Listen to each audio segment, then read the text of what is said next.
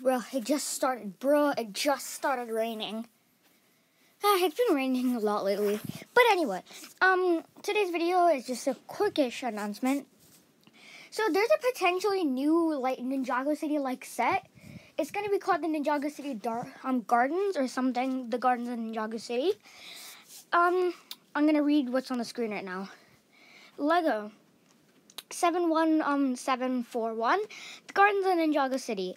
As we have learned from the trustworthy source, yet another small Ninjago City series is due to appear in spring of 2021.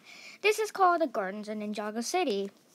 Name, Gardens of Ninjago City, set number 71741. Parts 3,000 to 4,000, minifigures 19 to 20. Release spring 2021, priced €300. Now, I'm not going to convert it to USD, but this is pretty exciting. I've been always wanting another one. Even though 2 is way more than enough, I hope this isn't too disappointing. I think we got a silhouette, but I can't find the silhouette. But I'm going to say it doesn't look that good, but it's not bad either.